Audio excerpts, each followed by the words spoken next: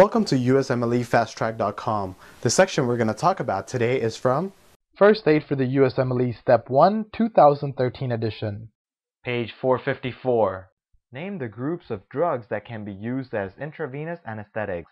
The groups of drugs that can be used as intravenous anesthetics includes barbiturates, benzodiazepines, aryl cyclohexamines, opioids, and propofol. What is the mnemonic to help you remember the groups of drugs that can be used as intravenous anesthetic? The mnemonic to remember this is just remember B.B. King on opioid proposes foolishly. The first B standing for barbiturates, the second B standing for benzodiazepine, K in King standing for ketamine, which is the aryl cyclohexamine, and opioids proposes foolishly is for opioids and propofol. Name the barbiturate that can be used as intravenous anesthetic. The barbiturate that's used for this is Thiopental. Describe the anesthetic features of Thiopental.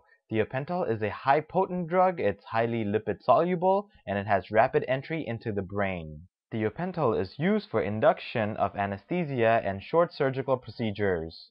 The effects of thiopental is terminated by rapid redistribution into the tissues such as in the skeletal muscle and fats. Thiopental does also decreases the cerebral blood flow.